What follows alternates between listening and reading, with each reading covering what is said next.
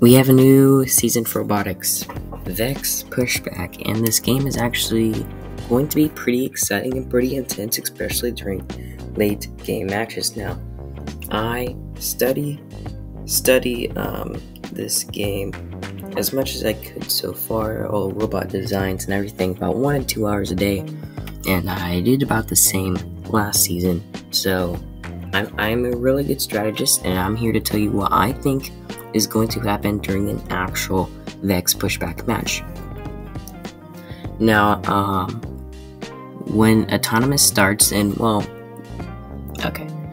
first we'll skip Autonomous, but once the match starts, I suspect that each team is going to maybe pick a side of their goal and to start scoring in, and they'll leave the middle completely alone.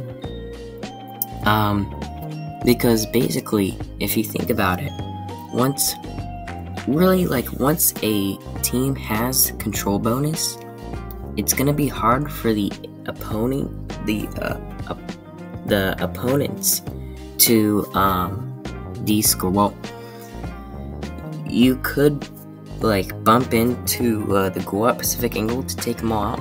However, it's going to be hard to because if the opponents know that, if you know that your opponents could do that, you're just gonna guard the goal. And they won't get the angle. It's really not as big of a deal as I really think it is going to be. But basically, once you have control bonus on one of these goals, you're basically set on those goals. You could protect it the entire match and start moving on to the second goal. Now, try and get the control bonus there. If they have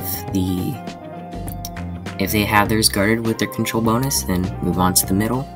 The middle is probably going to be saved for the last 30 seconds. And that's probably the basic rundown. Now for parking, I actually think parking is going to be a little bit more difficult. A double park is going to be a little bit more difficult than people say it will be. So I think this will be more towards mid-season for double parking, but one person's probably going to park and the other is going to continue scoring. Early parking could be,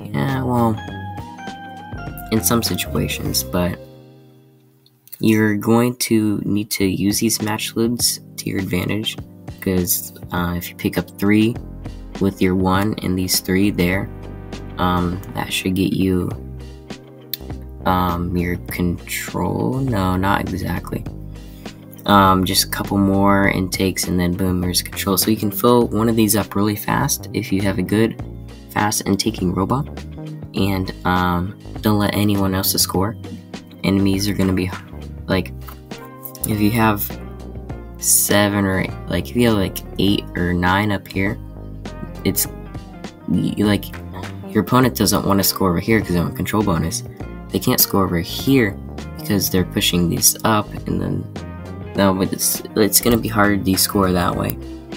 A de-score hook, I don't really know how that's gonna play out right just yet. But that's basically a rundown of how this strategy is gonna go.